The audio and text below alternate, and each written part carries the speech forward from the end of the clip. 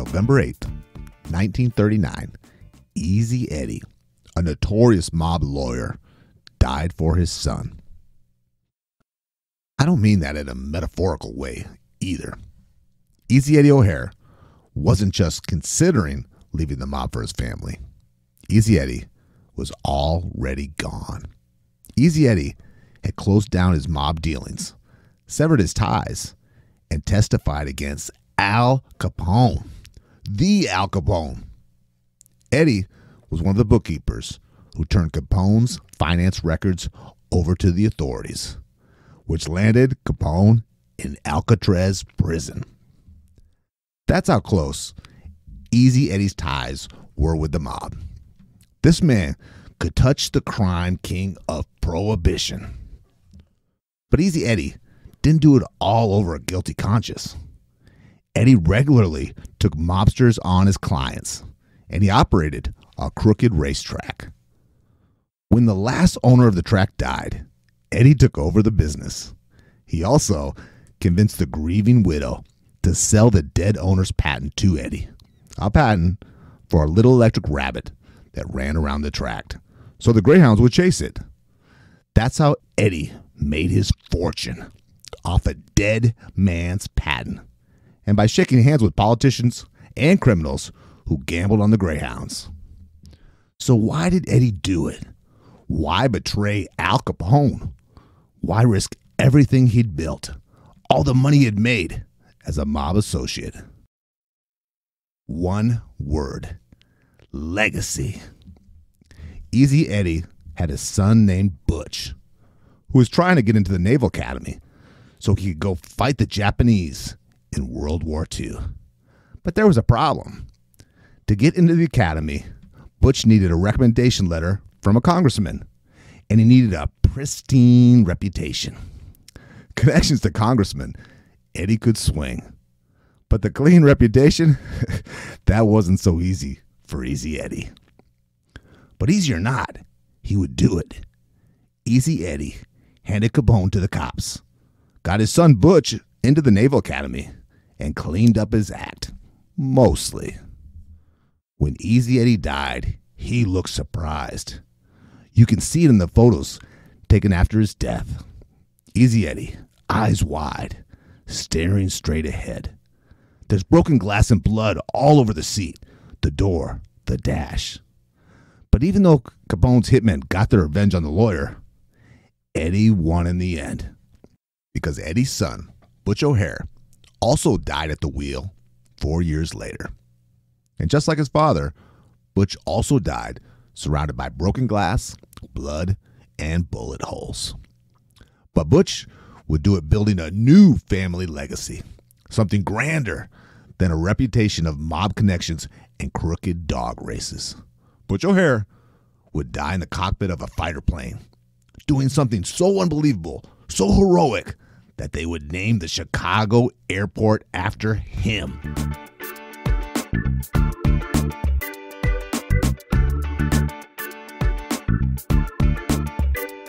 You're listening to The Re-Engineered You.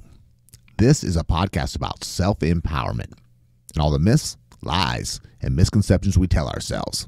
Then we use science and history to bust those myths and re-engineer a better you. I'm your host, Todd Laments, the extrovert. And I'm the writer, researcher, and introvert, Joe Anthony, whose job it is to dig through the outer layer of no-dawn on the internet and get to the facts. If you're aiming to leave a legacy through your children, getting an international airport named after you isn't a bad start. The O'Hare family name went from being a footnote in the saga of Al Capone to saving an aircraft carrier to finally being the name everyone hears when they touch down at Chicago O'Hare Airport. If Eddie were alive today, he'd probably agree. Worth it. On today's episode, we're exploring legacy. And because there's a lot to talk about, we're tackling this in two parts. Today, we'll cover Legacy Part 1, which concerns myths about inheritance and reputation. Myths like: Myth 1, leaving cash is the only worthwhile legacy. Besides, there's no way leaving my son a bouncy castle made of cash could backfire. Myth 2, What about family businesses or trust funds? If I can control how my children spend the money, that should secure their future, right? Myth 3. Can you pass on a reputation? If Butch O'Hare hadn't become the Navy's biggest badass, would he have been known as the mob lawyer's son until the day he died? Those are the myths for today. Inheritance and reputation.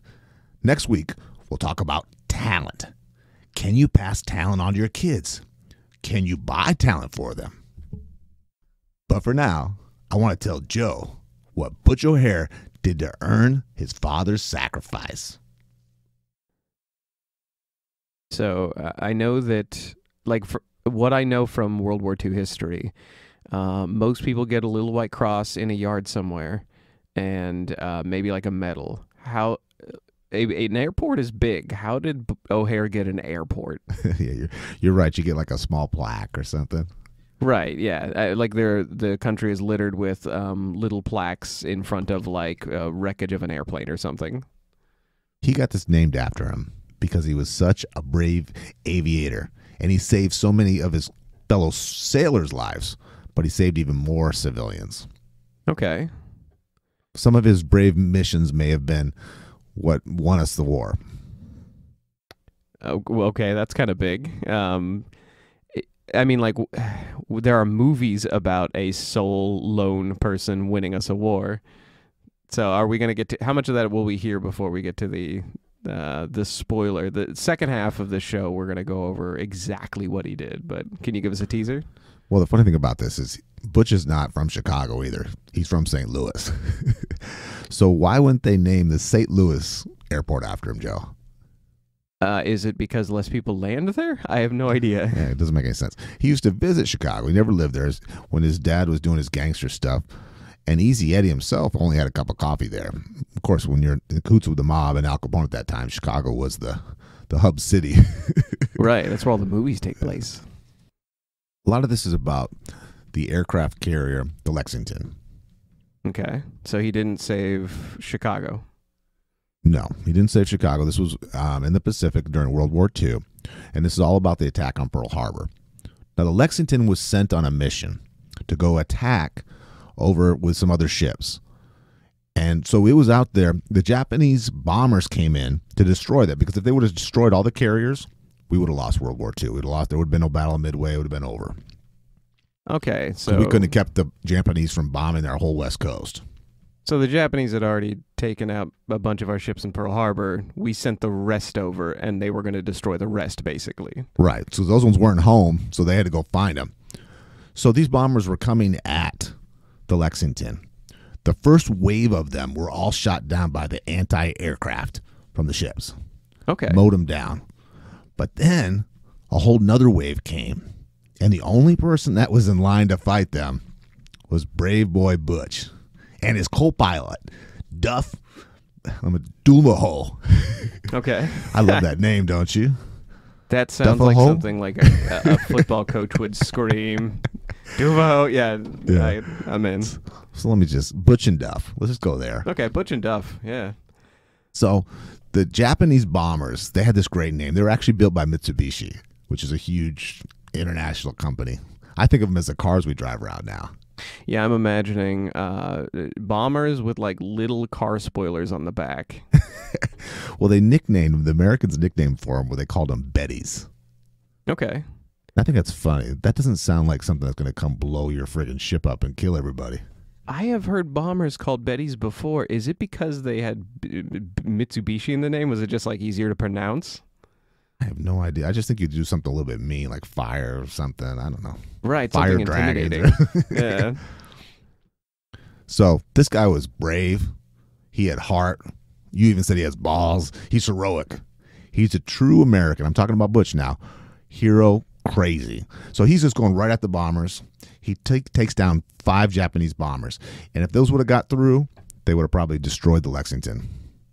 Okay, so Butch and his wingman take down 5 bombers. Now, it's important to know what he was up against here. Usually, when the anti-bomber, the jets go out, they go in teams. There's 5 or 6 of them. But they were all repositioning. He was the only one that could do this. So he was flying solo. To add to that, Joe, Duff's gun went out, so he couldn't fire. So he had to fly and fire from the pilot thing. Okay, so I've seen pictures of bombers. So basically, Butch O'Hare, his wingman drops out, and he's flying. Have you ever seen the pictures of I've seen American bombers in pictures. They look like porcupines. They have so many guns coming out. Like they are just made of 40 cals that are just sticking out of everywhere. And rounds are just flying out of them. Right. Okay. So he's flying against 8 of those. Yeah. Okay. That sounds suicidal at Flying best. right into them. Right. A kamikaze mission. But he was brave. He was brazen, strong-willed, and of course, very, very skilled. Okay. So we'll in our second half, when we get into Legacy Part 2, we'll do like a World War II. We'll even do like the crazy radio World War II voice. We'll like in the Pacific. Like we'll do that, and we'll go through blow by blow what Butch did. So I don't want to interrupt you too much, but what are we looking forward to? I want to give you a timeline on this. So the Lexington had sailors on it. Whole crew was 2,600 people. That's the number of people that lives he was protecting, not to mention the ships. So if Butch wasn't there to save the Lexington, if he hadn't gone to the Naval Academy, which he couldn't have attended, because if Easy Eddie hadn't cleaned up his reputation and gotten a congressman on his side, that's kind of like if your father died to get you into a prestigious private school, and to pay him back, you were the one who stopped the Twin Towers disaster during 9/11, the terrorist attack, because that's how many people died in that. That is wild. And if my father got me into private school, the payback would have been, I would have given him like a Christmas card at some point. Delivering on a ship like that is completely insane. Does bad things ever lead to good things? That's got to be one of the few times in history, right? Right, that somebody could actually leave a legacy, and it pays everybody off. That it saves, it saves a fleet. And do a 180 on morals. Right. I think part of the argument we're making here, and we're going to really, really dive into this over the course of this two-parter, can we leave something better than money? Is there something better than money to leave?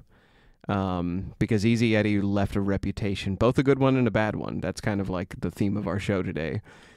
Easy Eddie was trying to escape leaving a mob reputation.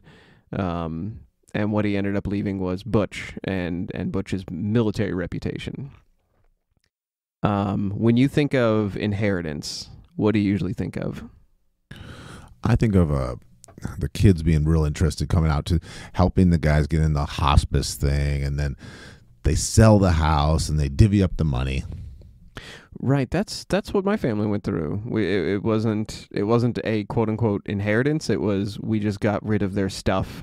Yeah. And yeah, I had a grandparent, and it was everything you said. What do they call those sales they have? Not garage sales, but estate sales. Estate sales, yeah. Right? Where you all pick like raccoons over. Right, exactly. People just passed. Try to find a real bargain in there. I hate to like movie and cartoon everything, but I think of Scrooge McDuck. Whenever I think of like leaving things for your heirs, I always think of just like, oh, it's gonna be like tower of money, basically, like gold, little coins you can swim through. I also wonder how much Easy Eddie left the family. I mean, like, I couldn't find that in research, but you'd think like a mob lawyer with a patent would have quite a bit of cash to leave, but that's beside the point, because it's not like Butch could have done anything with it. Like, he ended his naval service in the Navy. So, have you ever visited a business and it is family run, family owned? Absolutely, and I've been a part of them before. Oh, okay. In what way? I worked with my ex-wife, my brother-in-laws. The worst thing about working in a family business is sometimes you get treated really good and sometimes you get abused. They will fire you and then call you up and say, why are you not at work right now? They work you more, not less than a normal job. Right, because it's family. The boundaries aren't as cut and dry. You're never off work. Well, okay, I see that. Yeah, work. Yeah, around the dinner table when everyone's going to talk about what they did for the day, it's just glaring and being like, you know what I did. What do you think of when you think of family business? I think of corner stores and hotels.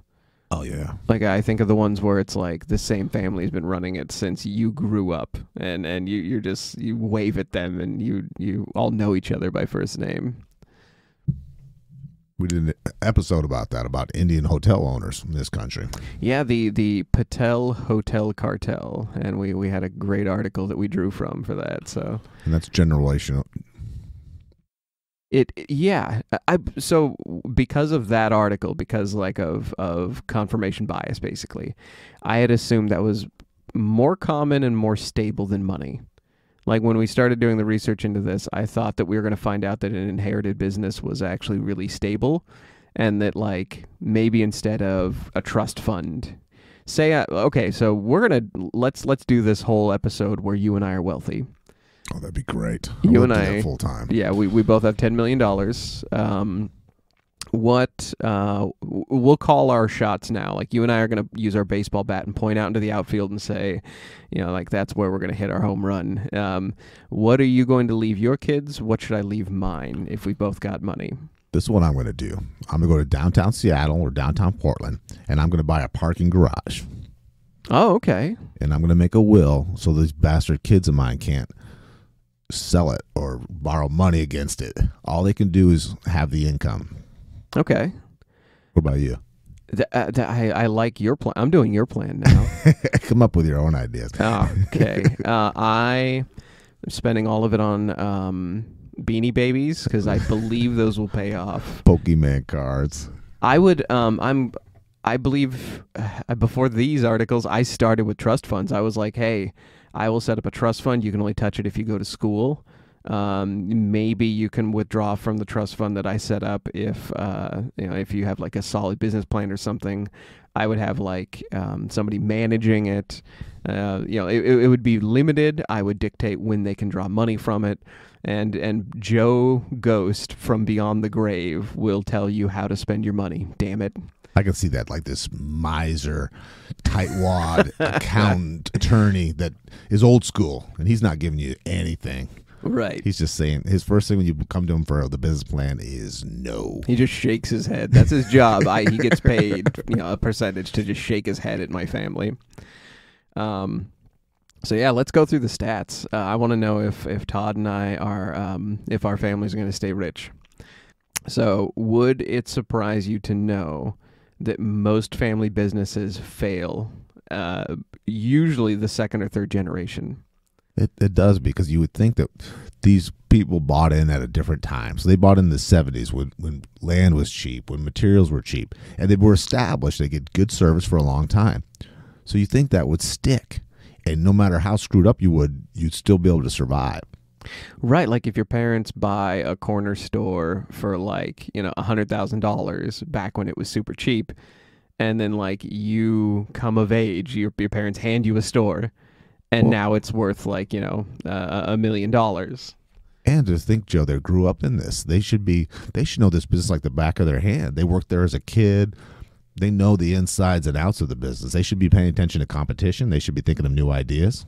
Exactly. You would think that they would want to innovate when they take over, and that they would, having grown up in the business, they don't need to be trained. They know everything.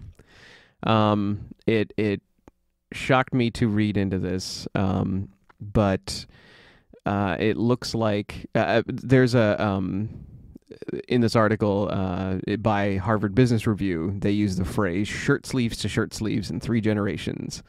Meaning by the third generation, the business is usually lost. According to the article we're going to link everyone to, about 70% of family-owned businesses fail or are sold by the second generation. 70%. 70%. So, holy cow.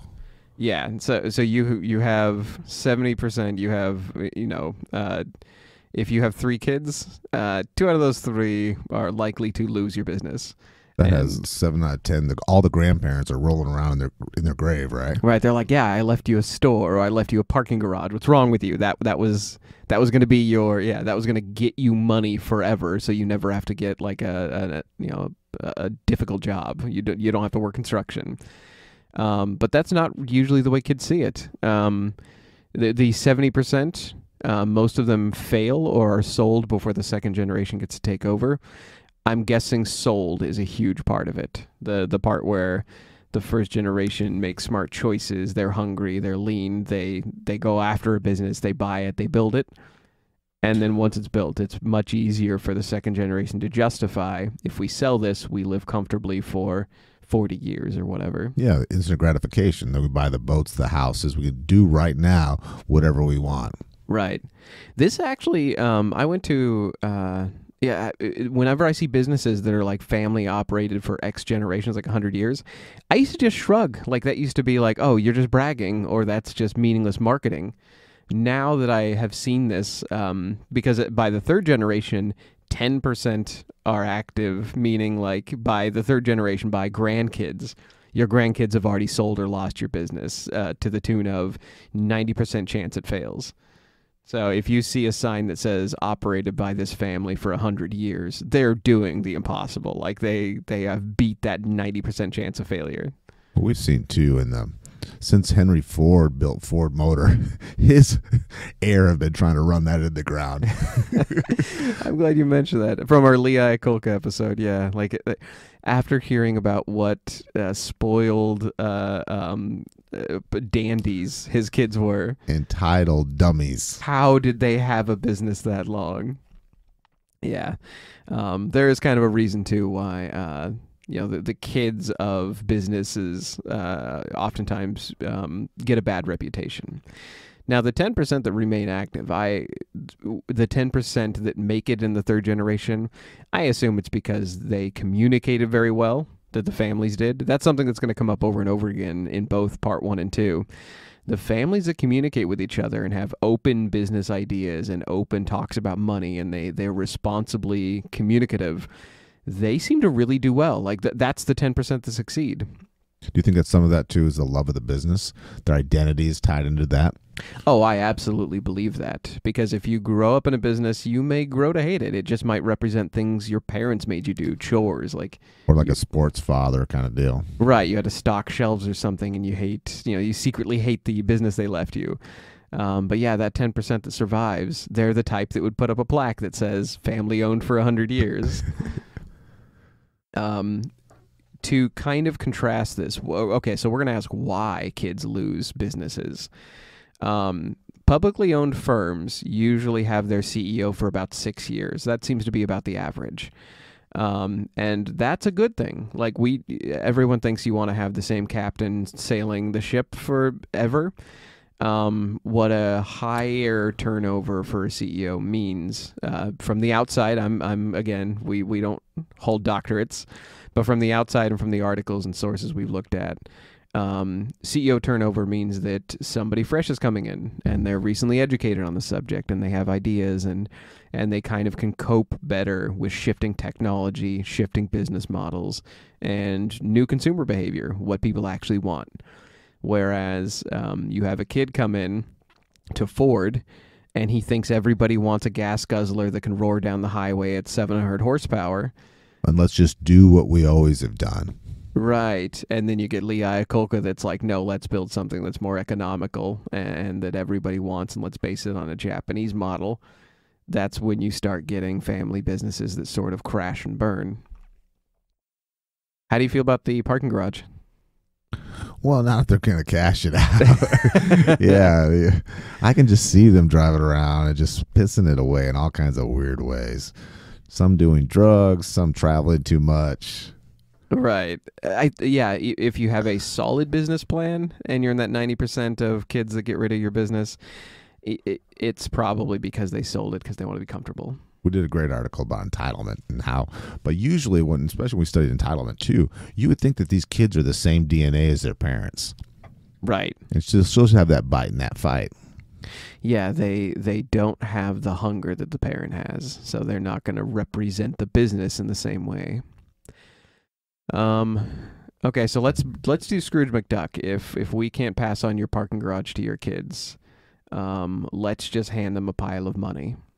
When somebody passed in your family, we don't need to know who, and but how much did they leave? How much did they have set up for you? It was in the less than 10,000. Okay. I like that I start with let's not get personal with who it is, but let's talk exactly how much. I'm rounding up, it's 10 grand. Okay. We'll have all of our data in the links as usual, but the average American retiree is probably going to leave about 177,000 to their heirs.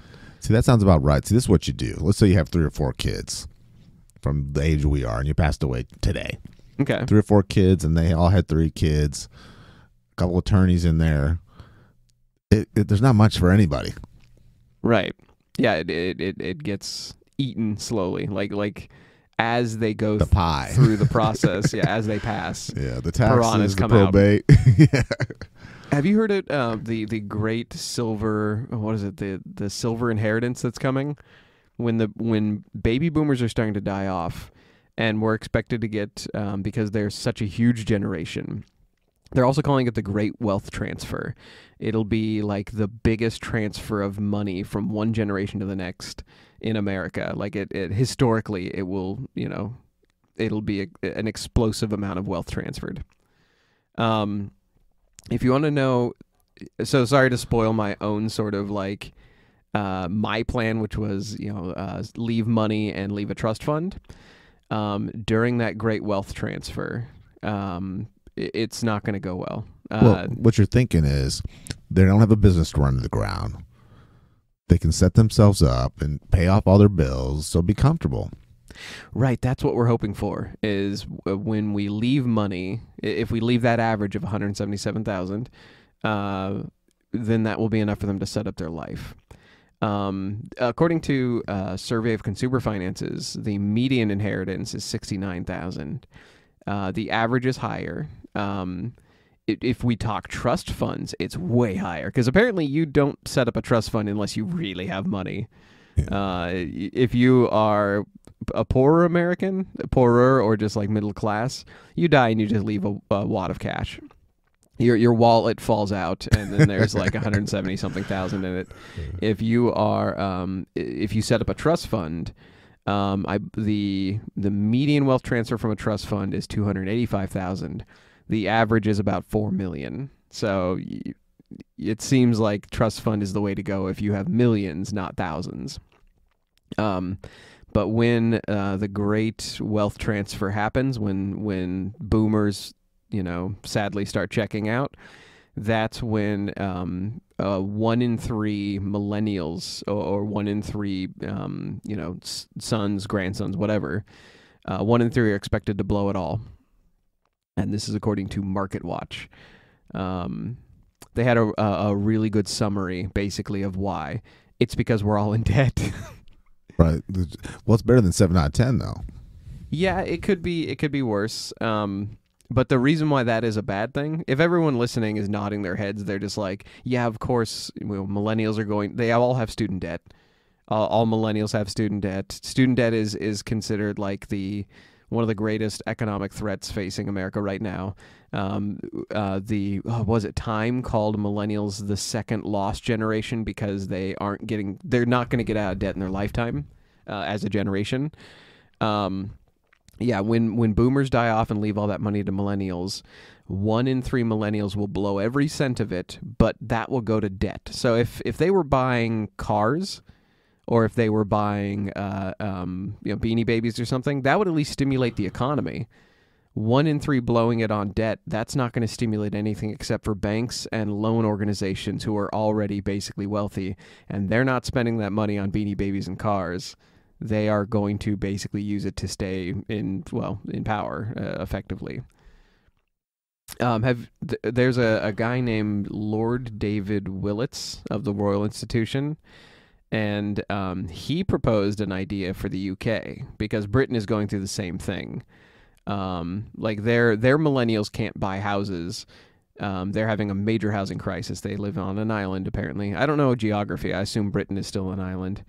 And they're having problems where millennials aren't buying houses. They're buying it so late that it's most houses are owned by boomers. And instead of millennials buying houses, boomers are just buying second houses and renting them out for more income. Well, yeah, because you can't move to the suburbs. It's an island. That's why. Right. Yeah. So they can't move out to the ocean. The cost of it is just not, right. You have to bought it 50 years ago to have a chance. Right. So this guy proposed, Lord David Willits, he proposed the idea that 30-year-olds, like millennials, when you hit 30 in Britain, you might get a £10,000 inheritance. No, coming of age inheritance that's basically managed by the state. And everybody kind of scoffed at him. They kind of shook their heads. They're like, 10,000 is nothing. That's not enough to do anything. Why would we set that up as an organization or an institution? And he's like, look, no, millennials are so buried. That's life-changing. For boomers, that's nothing. He has this whole hour-long talk where he establishes that, the idea that somebody on a pension, they call them pensioners in Britain, that pensioners are historically thought of as poor. Here in America, we have a senior citizens discount. Yeah. If I go to Old Country Buffet to eat, they will offer me a discount if I'm, 55, 65? The idea that older folks on retired benefits are poor, that they don't have enough money to afford the full cost of a meal, it's flipped. It is now in Britain, pensioners make more money than boomers, and same thing might happen soon if it hasn't already here. But that's why the boomers here have so much to leave as an inheritance, because they bought in early, have their houses paid off, and the jobs now that just give you retirement don't do pensions anymore because they're too expensive. Right, exactly. If anyone thinks that the myth is, well, boomers just planned better, millennials don't. If anyone believes that an entire generation just simply failed to plan as well as their uncle who just bought his second house instead of a boomer being able to buy their first, or a millennial being able to buy their first, then you should probably read up on economy. An entire generation does not simply forget to start investing. Yeah, they need to put their money in envelopes. That'll make a difference. They just don't save. Right. It's like, why haven't they bought their first house for $50,000? What's wrong with you millennials? Yeah, our first house payment was $260. Right, exactly.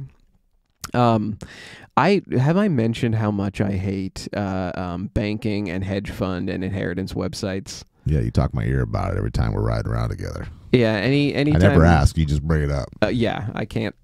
Anytime we do a episode that touches on economy, my ire and my hatred for basically third-party institutions that want to manage your money, it's so evident.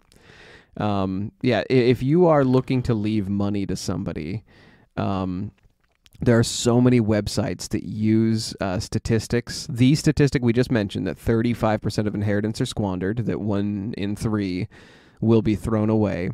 And they use that to convince boomers or retirees to not leave an inheritance. Like they have these websites that are like, 1 in 3 will, retirees will leave an inheritance and it'll just go away. Your children will squander it. But again, that's not being squandered. That's millennials using, inheritance money to get out of debt. If anyone thinks that I am biased because I'm young-ish and I'm thinking I'm going to get an inheritance that will get me out of debt, that is not true. I am not in debt, nor do I have anyone in my family who could possibly leave me more than $10 and a handshake. So I am official. I don't know about you, Todd. I'm going screw these financial institutions. So do you want to talk about my trust fund plan? You got one. Well, it was at the start of this, you're going to leave a parking garage. I'm leaving a trust fund. I think it's important to say that neither Joe and I have kids, so we're going to have to get a really good young mentee and give them, right? Right, yeah. We will have to come together and leave. Yeah, the next host of the Re-Engineered You, we'll leave them this. Here's some foam walls. That's your trust fund. I think we could give it to a cult leader or something. I'm in for that. Yeah, the cult show. Well, my plan isn't so sound either, if it helps at all. If it consoles you about leaving your family business. Less than 2% of the U.S. population actually gets a trust fund, because it is, when we say top 2% or 2% own everything, yeah, you don't leave a trust fund unless you have enough money to establish one. And 7 out of 10 wealthy families lose their fortune by the second generation. And by the third generation, that number has jumped to 90%. So it's almost the same statistics as leaving a business. If you leave money, like in a trust, you can designate how the trust is spent. You can try to establish an inheritance, but you have the same amount of chance of basically having that money carry on through your generations. Delays the inevitable. Right, it just delays it. Leave a business, 7 out of 10 chance in the second generation it goes away, 9 out of 10 chance it goes away by the third generation. The same stands for leaving a pile of cash. You just get to designate when they withdraw the money from your trust fund. You do not get to tell them, if they hang on to it, if it changes their life, if they make something of it. Just think of this. As hard as you're working to get these plans in place to protect your family, they're working just as hard to plan to squander this away. Right. Or if they plan to do the best thing with it possible, they still need to be able to communicate that intent with you. If you just expect to drop money on somebody someday when you pass, like it's Breaking Bad, you're Walter White, and you're just going to leave a pallet of money in any form, you have to have daily conversations with them throughout your life to sort of educate them on what got you to that wealth. I'm going to quote a president of a consulting firm. This was somebody used to go on CNN, and this is who they quoted on Market Watch. They said simply, "The people who created the wealth were often obsessive, but their kids are not hungry." So we're just going to leave it at that. So it doesn't matter what form of wealth that takes, businesses, trust funds, whatever. 9 out of 10 chance that your grandchildren have used it up, put it into debt, or have eaten it. I want to talk to you about Easy Eddie and how this all started. Now, he was a very hardworking Irish American, extremely ambitious. He got married when he was very young, only 19 years old, and he was a family man. He had 3 kids, 1 son we know who was Butch, and he had 2 daughters. He didn't come from any money. He didn't have an inheritance. He didn't have a trust fund. Nothing was given to him. He lived above his father-in-law's convenience store. And so he worked for family, we kind of talked about. So almost literally the setup we just made, where he inherited a small business, or he worked for his family business. He worked for his father-in-law, but he didn't get that business. He just worked. He was just a blue-collar, hardworking Irishman. But at night he would study, and he got his law degree. Okay. But everything I read about him, and if you see pictures of him, he looks like this gregarious, outgoing, life of the party kind of guy, a guy who would make a deal. Okay. I like that. But his big monster break came when he got hired to do a patent, and it's something that we all know, even if we're not into racing. It's that rabbit that runs around the dog track that the dogs chase. When I read that part, that it was the mechanical rabbit, I was excited just because I'm a child mentally, and just thinking like he had the patent for the mechanical rabbit. I don't know why that excited me. I don't think it's so much he started with a lot. He just had a very big break. So the guy who the original inventor, his name was Owen Patrick Smith.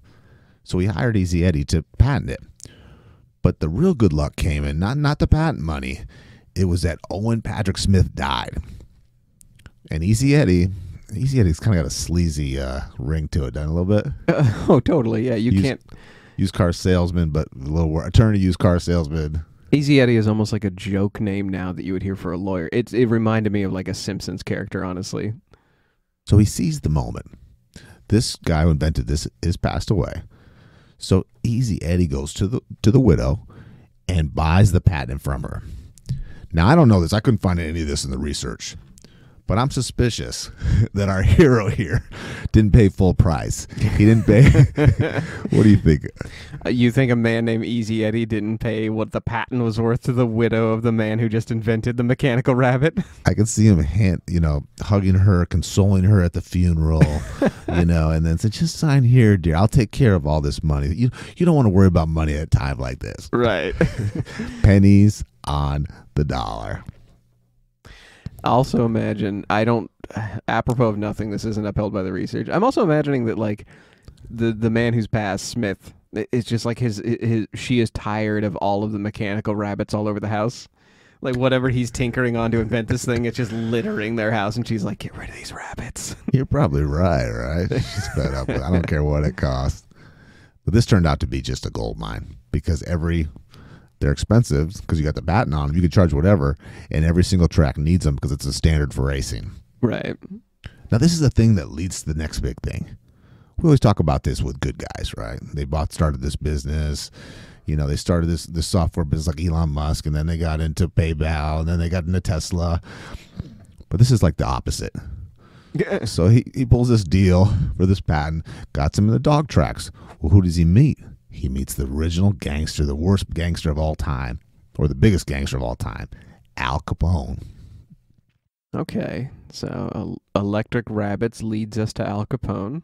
And right off the bat, they got together and they owned 3 tracks together. One in Chicago, one in Miami, and one in Boston. Oh, holy hell. Okay, so when we talk about him being mobbed up, he owning several dog tracks with Al Capone is pretty close. And I don't know about nowadays, but back in those days, mafia was all over that kind of business. Right, exactly. Yeah, the tracks do not have a great reputation. They're probably a little more corporate now, but... Yeah, I'm betting. Well, I don't bet, but you know what I mean. So in this section of the podcast, in part 1, we want to talk about what Eddie actually did leave his kids. And what he was about to leave, if he owned 3 dog tracks and he was in business with Al Capone, was he was about to leave the reputation of a mob lawyer. So if you had kids, let's hypothetical this. If you had kids or I had kids, what reputation would we be leaving? You mean as far as values? And I always keep thinking of who you are, like DNA, like your physical health, Okay. You have a healthy, but that's not really something you can control. I guess you did if you take good care of yourself. And Right. Only just now have science started catching on to like bits of DNA that can actually activate or deactivate, called methyl markers or epigenetics. It's a whole field we won't get into, but if you can leave, health, consciousness, education, whatever you call it, that's helpful. But if you can leave like a personal reputation, like if you're super well known, say you and I were like famous public speakers, say, would people expect our kids to be able to string 3 sentences together? Absolutely. Or if you were just famous musician, and so you get a band and you get a record deal just because of your dad's Bob Dylan. Right. We did an episode on Fogerty, and his father was a band leader, and he expected himself to be an amazing musician. So you leave him with a skill. So you don't leave them cash. You leave them with a skill, and that's something they love too, and they take it to the next level, and that's a security blanket. Right, that reputation carries. You had in our notes, our original doc notes, Rosemary Clooney and George Clooney. So was it just because they're very attractive, or were they passing on skills to each other? That would be passing on skills, right? I think so. So my surface level thought is usually they are passing on looks, that one of them is attractive, the other one's attractive, and that's what will get them the jobs. But I really think that, especially with like creative things, like actors have to teach each other stuff. What about connections? Oh, that too. Yeah, I know what's his face from this talent agency. We're going to take you there and get you a commercial next week. And that's what it starts with child stars, I guess. Well, I always, first of all, they introduce them to everybody. I always think about where we talked about Johnny Depp. We did an episode on Johnny Depp, and his stepfather was Robert Palmer, who was a very famous rock singer. That's right. And you say, well, that's not a coincidence. These Hollywood people and these New York people kind of travel in the same circles. Right, exactly. If you have a phone number you can point to from your Rolodex and call them, then you've already got like a huge lead, and somebody who will listen to you when you call that phone. If your name is recognizable by the voice on the other side. And we also know if you're established and you have more means, your kids are how much more likely, Joe, to be creative, to be into the arts, to not have to go work at the factory. Right. We had a Smithsonian article that talked about how, like, I don't remember the exact number, but it was like, every $100,000 you make more, you have like a higher % chance for your kids to be in a creative field. So having a safety net like that makes you more willing to risk and become creative. So what we're talking about is like, let's get this back a little bit to Eddie O'Hare. The money he made from those mechanical rabbits may have given his children sort of like that money may have given them sort of license to broaden their horizons, to think about going to do other things. But reputation definitely sticks with us, and not necessarily in the way you would think. So what we're talking about, Todd introduced me to the idea that Bruce Lee's mother was an opera star. So of course Bruce Lee was going to be a leading man. He, from 9 years old, he was in acting of some sort. He wasn't just at 9 years old, Joe. He was the main character in a child movie in China. Holy hell. So can I imagine 9-year-old Bruce Lee punching other 9-year-olds? No, he was just one of those gorgeous child that's a leading actor. So it's funny because on the Joe Rogan thing, he was doing this big thing about Bruce Lee and how he's done all this for martial arts.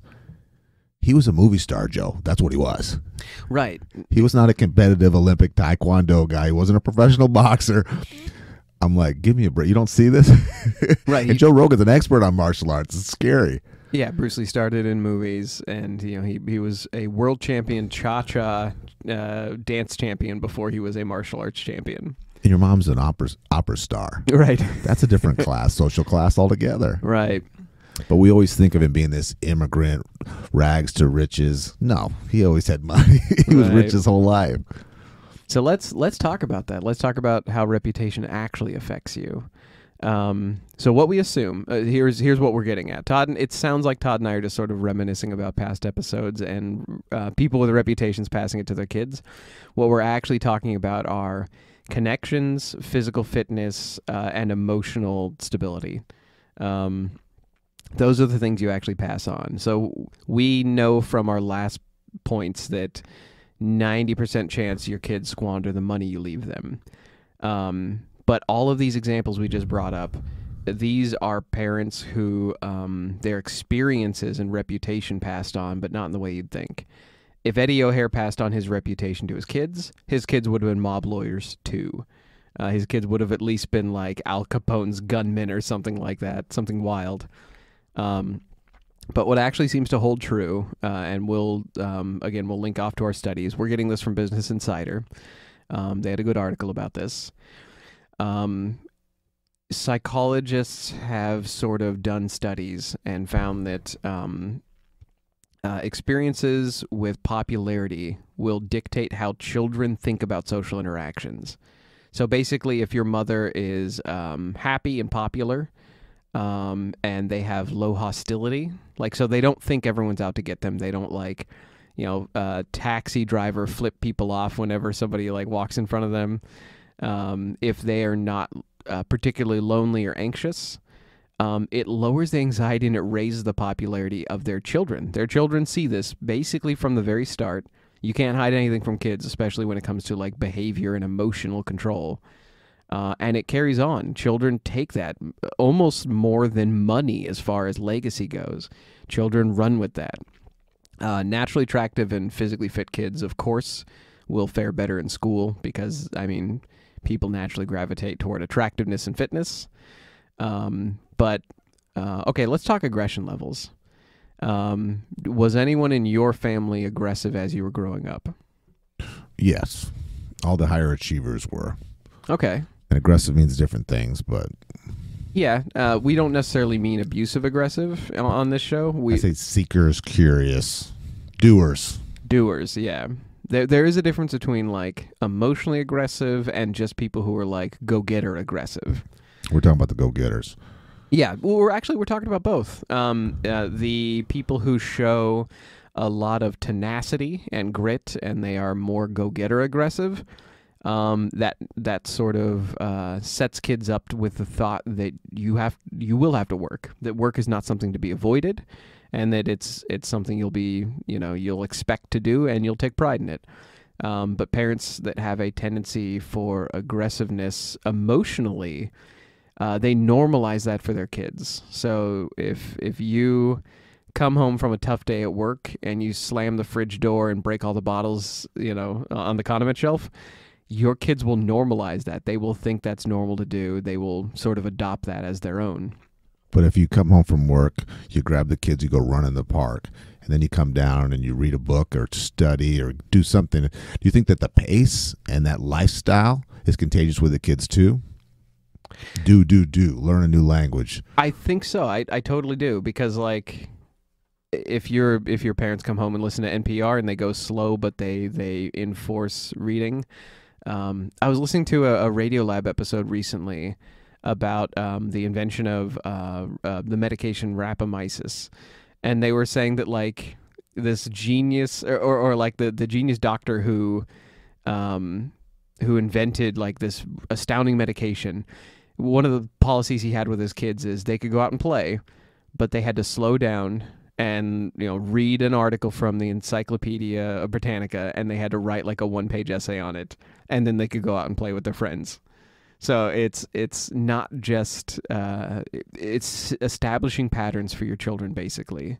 And one of the ones that they mention here in the article is independence. People who are emotionally independent and in good emotional control. Children take that and they become more popular with their peers. So like a parent that shows high emotional independence, where they feel comfortable in their own skin, they can calm down from being excited or angry quite quickly. They can slow down and think about that stuff. Their kids are more popular, which is something I did not expect to like be something that you can pass on. No, I wouldn't think so either. And I would think that the louder kids, the more high-risk kids would be. Right, exactly. So the shocker, sorry to spoil basically everything and bring it all to a head, but the shocker for me in this episode has been you can't really pass on money with a good chance of success. You can sure as heck pass on emotional stability, independence, all these things that are basically about reputation. You can totally pass that on. So if our real money in leaving a legacy is more about reputation and values, I can't help but ask, a mob lawyer does not sound like he would pass on much of either. So how did this translate to our man Butch becoming a hero?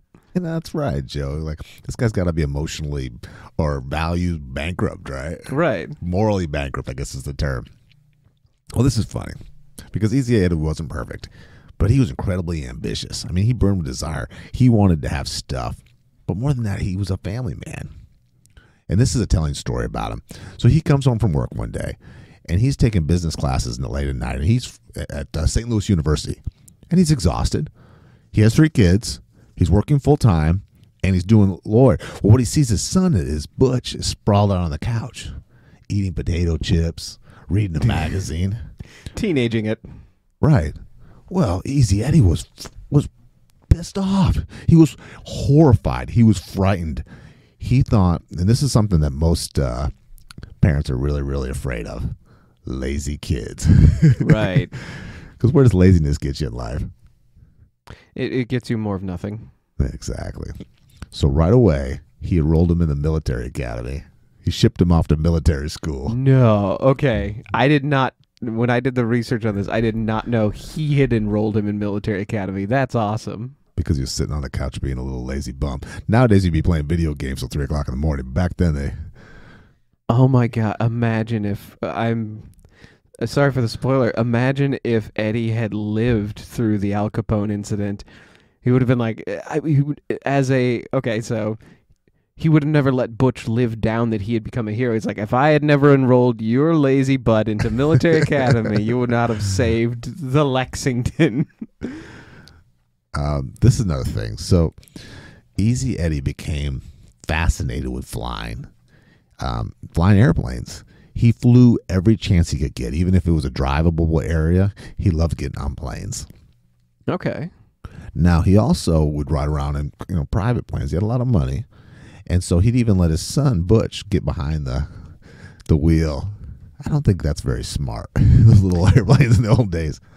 No, I think it's more common that you would, like, put a kid on your lap and let them steer if it was a car maybe, but not a plane. But this is one thing. So Easy Eddie, he always wanted to be a pilot. He was an attorney. He was a businessman. He was a gangster. But he always wanted to be a pilot. That was his first love.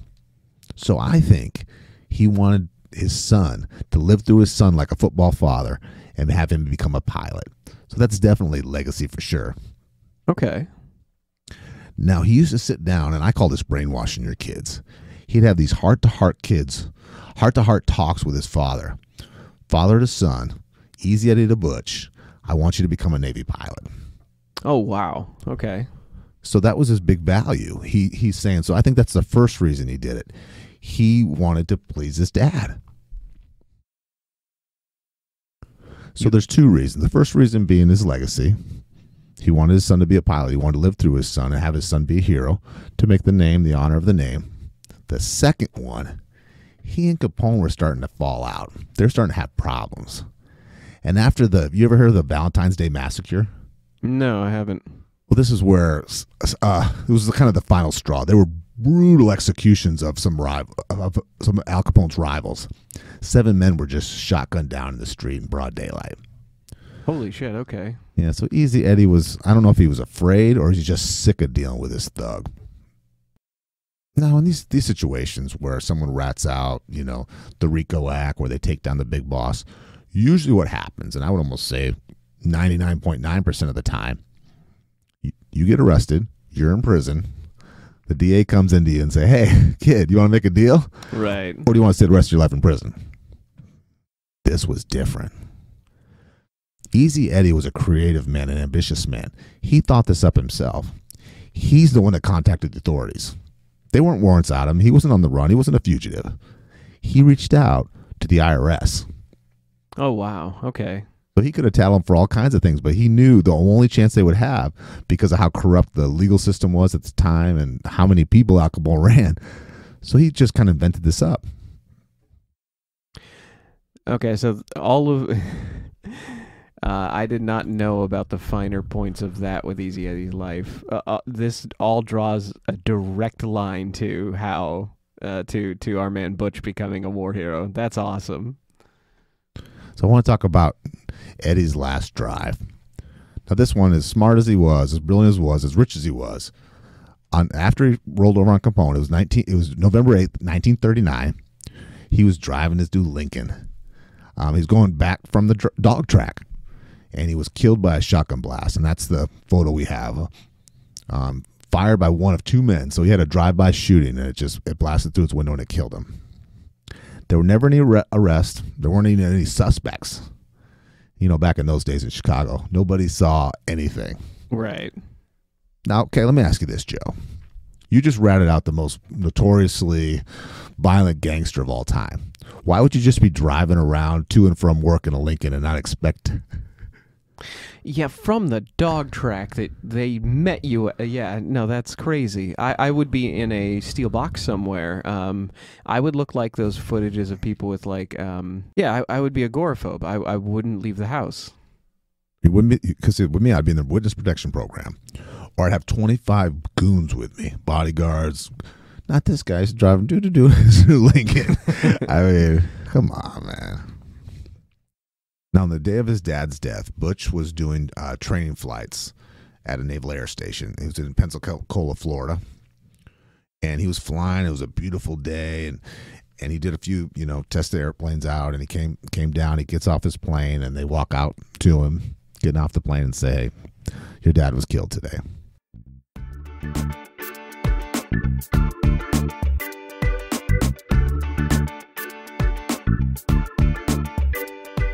You've been listening to The Re-Engineered You. Thank you so much for listening to the show. You mean the world to us. We have a new episode every week. On part 2, we're going to be talking about legacy and if we can pass on talent.